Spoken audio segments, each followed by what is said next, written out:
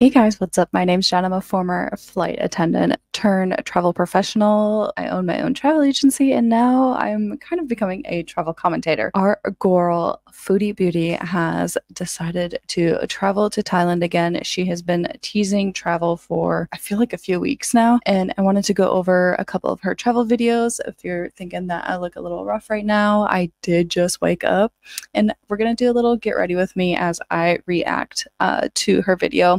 Sorry for the black part of this. It's just the best way I can set up my camera right now, being that I'm also traveling. I am currently in London and just getting ready for the day, but there's a lot of Foodie Beauty to catch up on. It's interesting to hear her talk about plus size traveling, and I do this just because I think Anna Glitter and Lasers travels a lot more than Foodie does. It's interesting to see kind of the difference in advice that they give too. So we're going to break some of that down and just see who maybe I would recommend to go to for their plus size travel advice. Are we going to go with Foodie, or do I recommend Glitter and Lasers? So let's go ahead and take a look at this video. I'll be getting ready as we go as well. And this is my little microphone. So cute. My little travel microphone, because I did not want to bring my whole setup with me. I'm trying to travel lighter. Let's go ahead and start the video. I do have her on 1.5 speed just because that's the only way lately that I can handle Foodie, and then I'll have her original video linked in the description below, so if you want to check out that.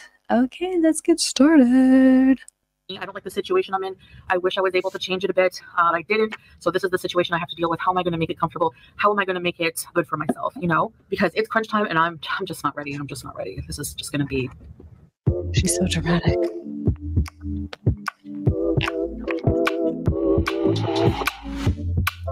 Hi guys, welcome back to another video. Trying to get those keywords in there. How to travel fat. Is going to be talking about traveling as an obese person, somebody who's severely overweight like myself, and how I managed to travel long distances, how I managed to travel at all as an overweight person. I'm so sorry, I forgot to say the title of this video. This is her I'm Not So Ready to Travel and Bigger Than Ever. So she recorded this right before she left for Thailand.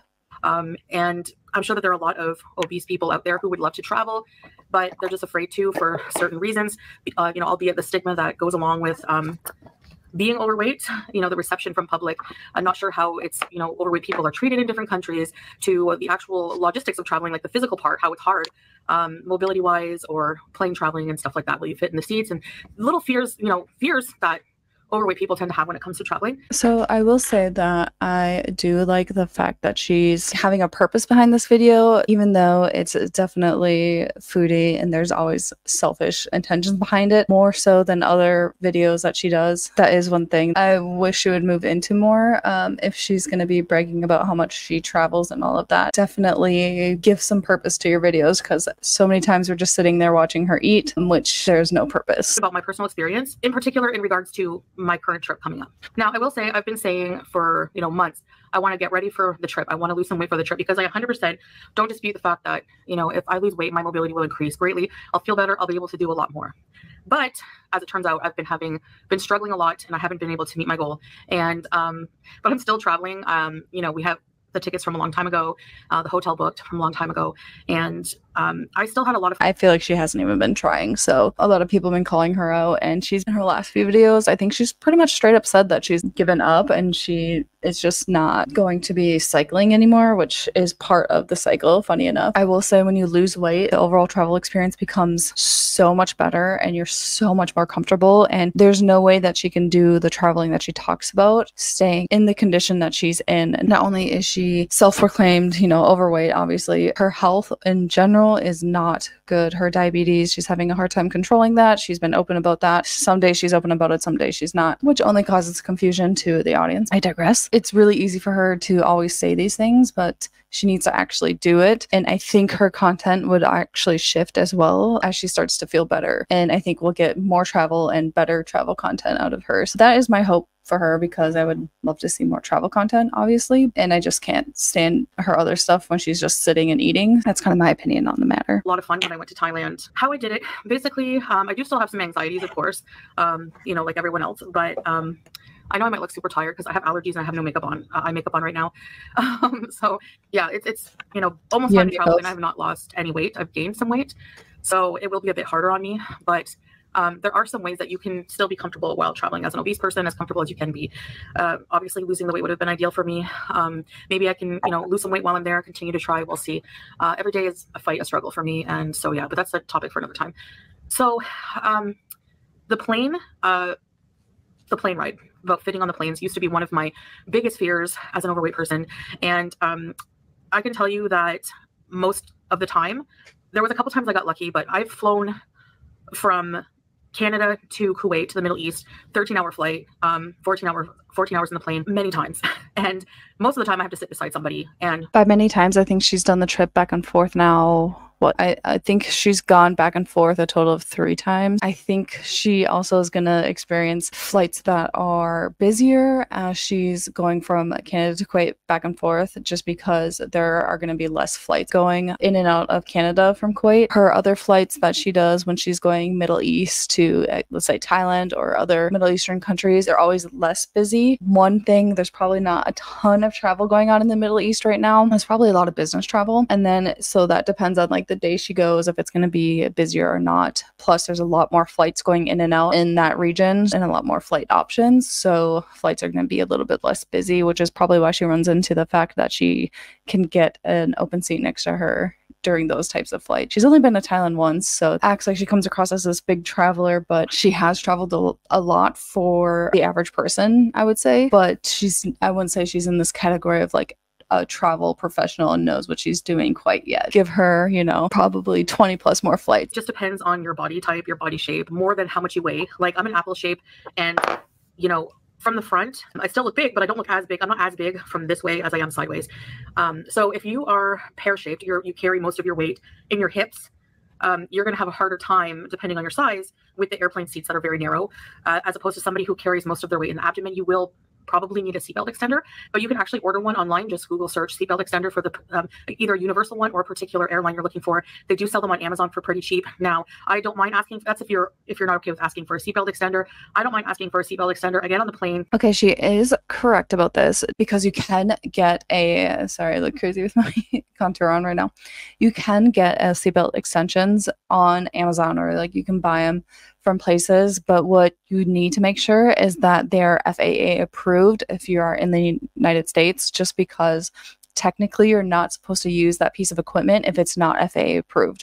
That also goes for car seats as well. So if people are bringing infants on board and they're going to use a car seat, it needs to be FAA approved as well. So technically, if you're getting a seatbelt extension, I kind of feel like she'd be the type to just get off a Temu or get like the cheapest one. She needs to make sure that it's approved within the countries that she's flying in. And I'm not sure what the Middle Eastern laws are, but you technically need to be using the equipment that is approved for that airline or the region that you're in. That being said, I don't think a flight attendant's really going to come check your seatbelt extension to make sure that it is qualified to be used on that flight, to be honest. I would be surprised if anyone has said that they've had a flight attendant check that before. Car seats, yes, they do check that. A seatbelt extension, probably not, but it's probably in your best interest to get something that is approved by the airline or the federation that oversees the airline rules and regulations and policies, just because that's going to probably be the safest. And you don't want to get in a situation where you hit turbulence and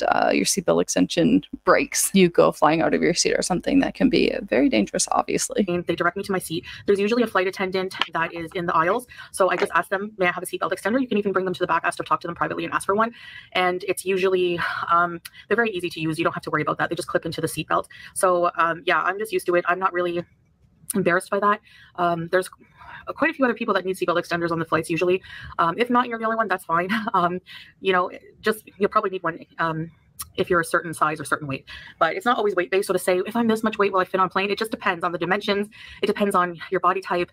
It depends on a lot of things. So if I am lucky and I don't have anyone seated beside me, I usually just lift up the other armrest for more comfort. Depending on the airline, you can also for an additional fee. So it is required to be down in the aisle. So if she's sitting in the aisle, she needs to have the aisle armrest down. Pulpy said that he thought that the armrest needed to be down. It's only the aisle armrest for takeoff and landing to make sure that that one is down. It is recommended that they're down during takeoff and landing though, just because it helps you be in your seat. It helps stabilize you when that happens. And those are the most critical times of the flight. I do kind of like the fact that she is kind of giving advice right now. So it's just a little bit different vibe than her complaining about the flights and eating while she's trying to tell a story, or it's just a little bit of a different vibe. It's a lot more entertaining. Book an extra seat beside you. I know a few airlines do that. I think some American airlines, some international airlines, it just depends.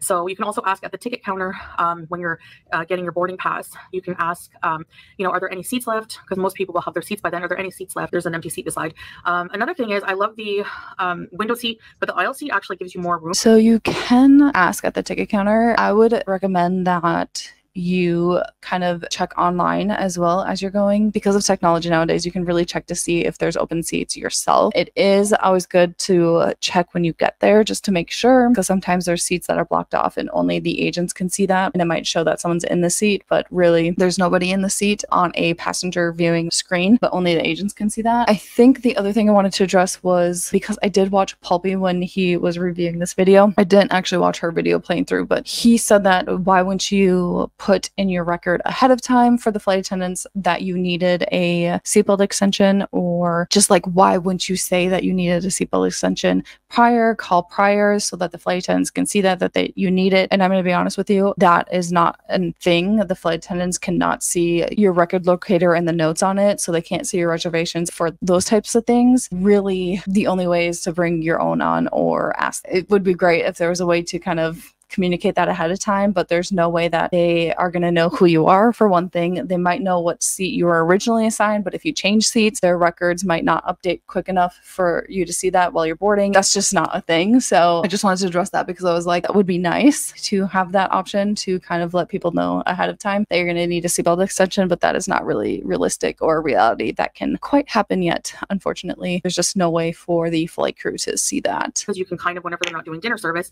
or you'll get knocked out by a cart, but you can kind of put your legs out a bit into the aisleway. You can spill out a bit into the aisleway is what I'm looking to say.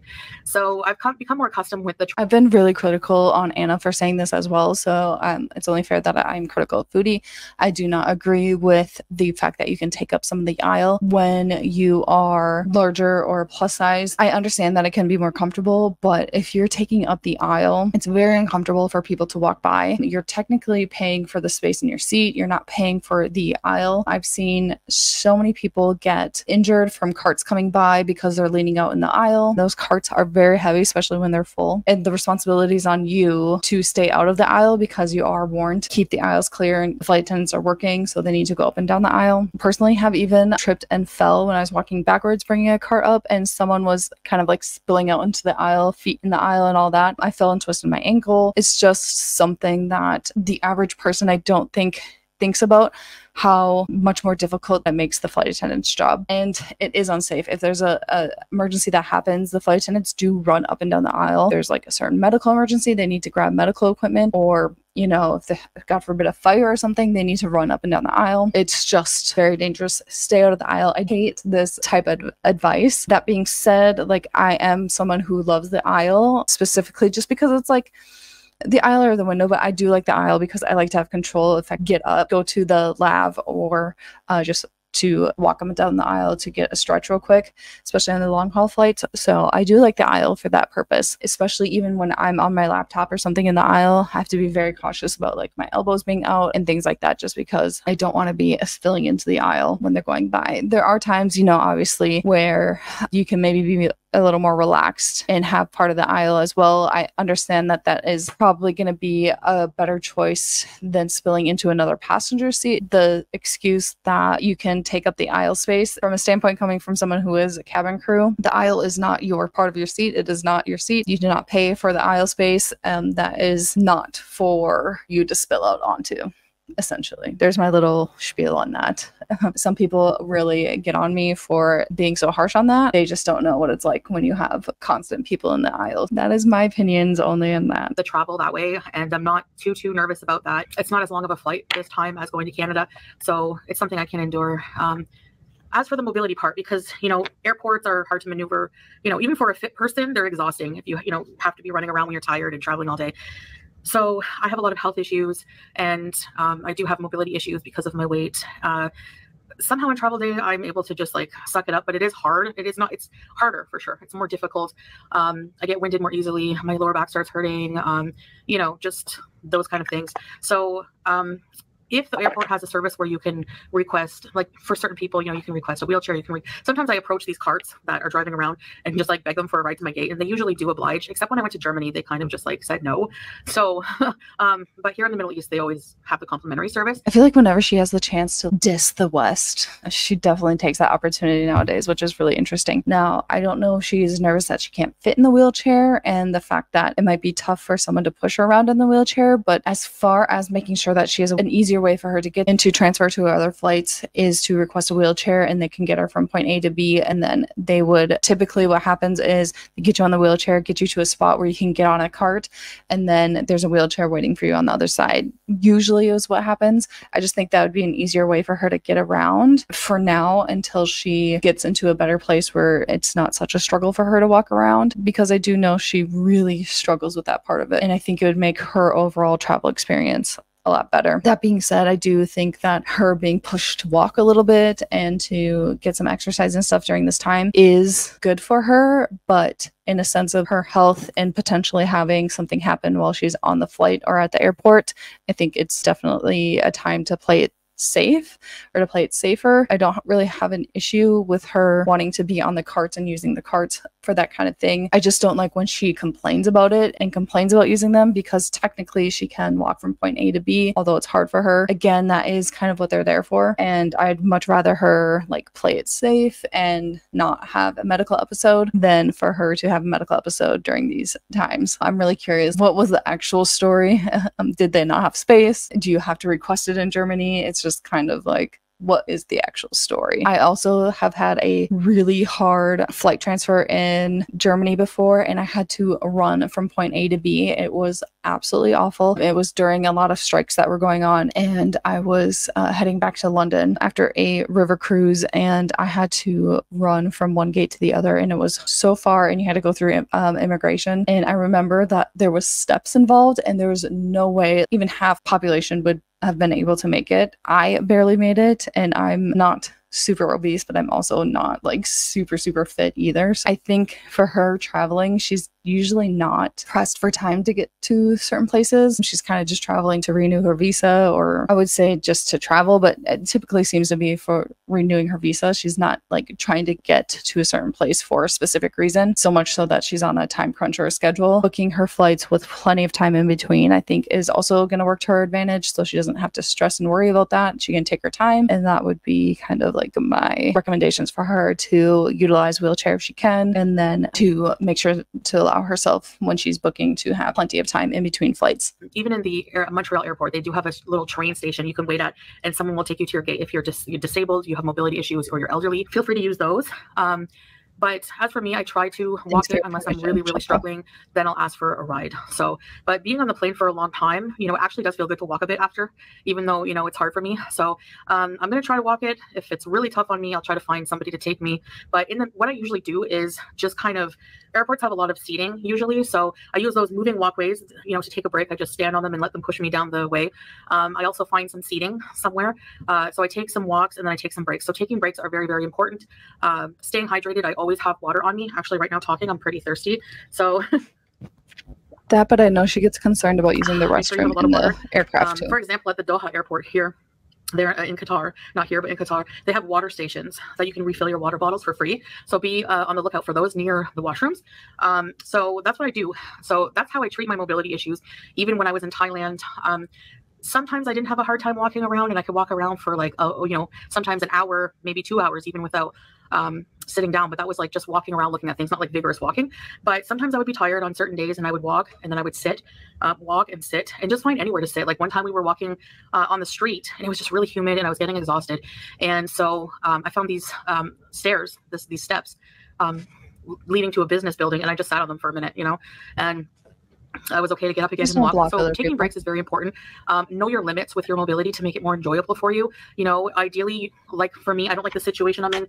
I wish I was able to change it a bit, but I didn't. So this is the situation I have to deal with. How am I going to make it? That's one thing I think Glitter and Lasers really struggles with saying, is knowing your limits, just because she is the type of person that will push herself or try to come across as that she can do a lot of these things when it's in her best interest to maybe take a step back and slow it down a little bit. Knowing your limits is very, very important important and can help maybe avoid a medical situation or a situation where you get very sick or fall and have, it's in your best interest to know your physical limits and then listen to it and stay within your boundaries. I would say sitting down on steps, if that's the only option you have, but just don't be in people's way. That's the only thing. Stay out of the way of people on like stairs or something. I'm just picturing, like, because Thailand gets so busy and more of the stairs that I had been on were like temples and stuff where it was a lot of people going up and down. So I just can't picture her trying to sit in the middle of all that. Definitely finding a spot where you can relax and slow down. I think Salah kind of really pushes her more than she would want to, which is kind of good, but also she needs to make sure that she stays within her limits so she's not going overboard and putting herself in a situation where she's going to require medical attention. That's never good when you need the medical attention on a trip. Make it comfortable. How am I going to make it good for myself? Another thing I find, I don't know if like all obese people have this problem, but I'm always hot and I'm always sweaty.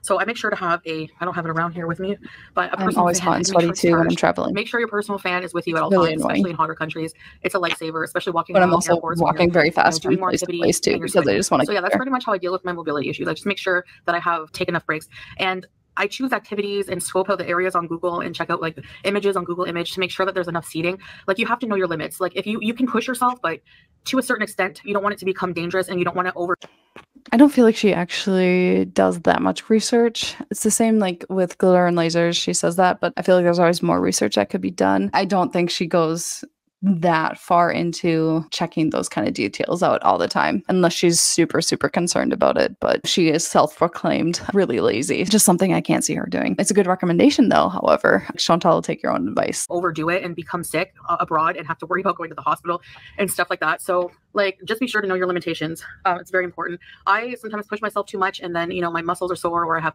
blisters or I just don't really feel too well. I feel like I'm going to pass out. So I don't want to get to that point ever again. It's better to take your time and just have a seat if you really need to. So that's even if that means going to the airport earlier or planning more time in between, like finding a flight that, instead of having an hour time, let's say your transit, so I can't talk today. What I do is I usually choose flights with a longer transit time if I have to take if there's a stop in between, basically, if I have to take 2 flights, there's 2 legs, because I know that an hour is not going to be enough time to rush for me. So to avoid that stress, I'd rather have a longer transit time than have to rush and overdo it for myself. So longer connection time. Knacks that I use to deal with my weight issues when traveling. And it can be, you can have a normal time or near normal time anyway, if you just choose things that, if you know your limits, if you know where you're going, if there's going to be seating and stuff like that. Another thing that I do is I, use transportation. So I make sure that we go as close to the place as possible, get dropped off as close as possible. I don't want to exhaust myself, use all of my energy reserves and capabilities walking to the place and then having to do a few more hours of walking around. So I make sure to, it's kind of a little bit of extra money. For example, when we were in Thailand, the metro was a lot cheaper than taking a Bolt or a taxi, but the Bolts and taxis in Thailand were not actually that expensive. So it didn't really make much of a difference, which is something I liked. No matter how long the ride is, they had a set price and it was usually only maybe 50 baht more than taking the metro or something like that. So in Thailand, I took a lot of the taxis. I don't think we ever used public transportation because it was hot, it was humid. I think they tried once and she had a meltdown. I wouldn't be able to walk too far, especially like where our hotel was. It was kind of. She does bring up a good point that I think she can also take her advice a little bit more on this too. Making sure that you pay for the thing that you know is going to make you the most comfortable. So her, instead of taking the public transportation that she is really uncomfortable with and doesn't really work for her, paying a little bit extra to do the taxi. I think she could follow that same advice when it comes to flying, to pay for the extra seat. I think she mentioned it would only be an extra $80, which is a lot. But when it comes down to you taking up someone else's seat and just the difference between you being comfortable or not, it's very important that you pay the extra to make sure that you are accommodated appropriately.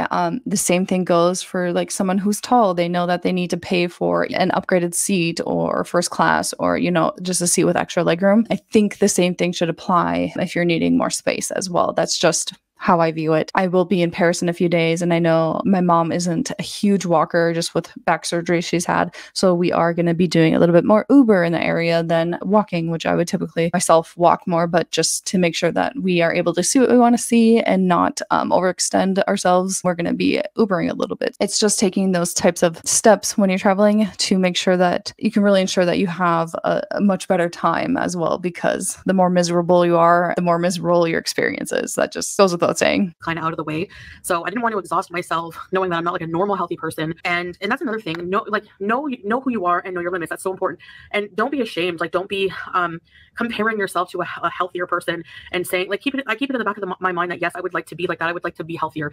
Okay. But at the same time, while I'm living this, I have to accept what I am at the moment and try to enjoy myself regardless. So I'm not saying be proud of your limitations, but just don't let them deter your traveling and ruin it for you. Don't be like ashamed, like, oh, I have to take, I have these mobility issues. I need certain things. Like, don't be ashamed of that. And don't try to be like, act like a thinner, more in shape person and do what they do. Just know what you need to do for you and know your limitations. Like for me, I couldn't, I don't think I could fathom like taking public transportation, walking for a bit, getting on another metro, walking for a bit. Like I have anxiety issues, and I also have mobility issues. So for me, that just wasn't ideal. So I just took I took the taxis, the Grabs, the Bolts, and just have them drop you off right in front of the place. And then you can enjoy more of your time actually doing the activity instead of worrying about all those anxieties that you have being an overweight person with mobility issues and just getting there, So yeah, you can save a few bucks, but for me, it's just wasn't feasible. So yeah, we put out the extra money for that. The transportation was important. So even if you have to balance something else, like if you have less shopping money to spend more on transportation, if it makes your trip more enjoyable that way, then you do that. It's kind of like just checks and balances kind of deal. So yeah. So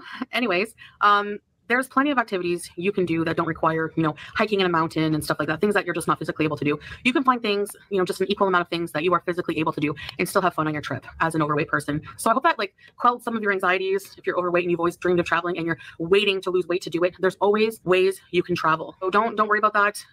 You can follow along, our travel journey for more. I also have some travel videos on our Salah and Chantal channel. You can check it out. The link's in the description. And I also have some channels in my, I also have some videos on my channel as well. I'll try to link them in the description as well. So you can see how I traveled throughout various times and didn't think I could do it either, but I did. And each time you do something you don't think you can, you get stronger and it gets easier to do. So yes.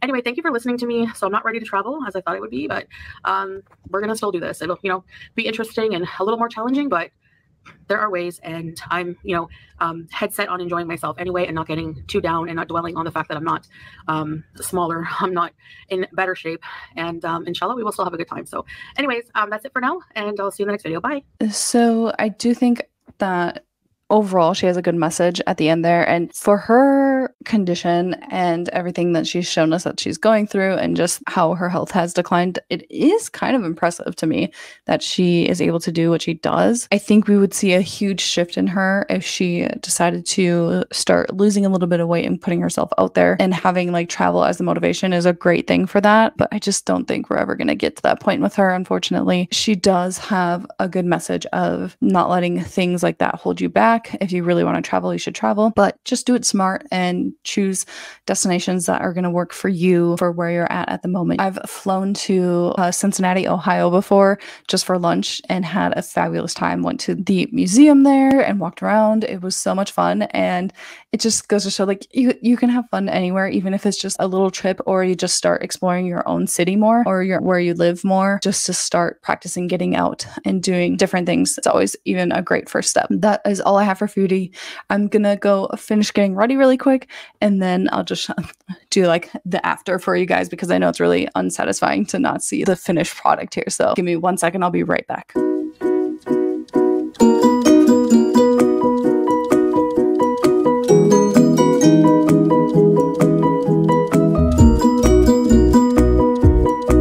Okay guys, here is the final look. Did the braids so I can have the little braid waves and just pretty simple makeup. All in all, I think honestly that Glitter and Lasers is going to have better plus size travel tips if you are looking for those kind of things. I do see a little bit of shift in Chantal making content a little less selfish and trying to help other people. Not quite there yet, I don't think, but it is more interesting and better shift, I think, when it comes to her travel videos. Thank you guys so much for watching. I'll see you in the next video. Bye!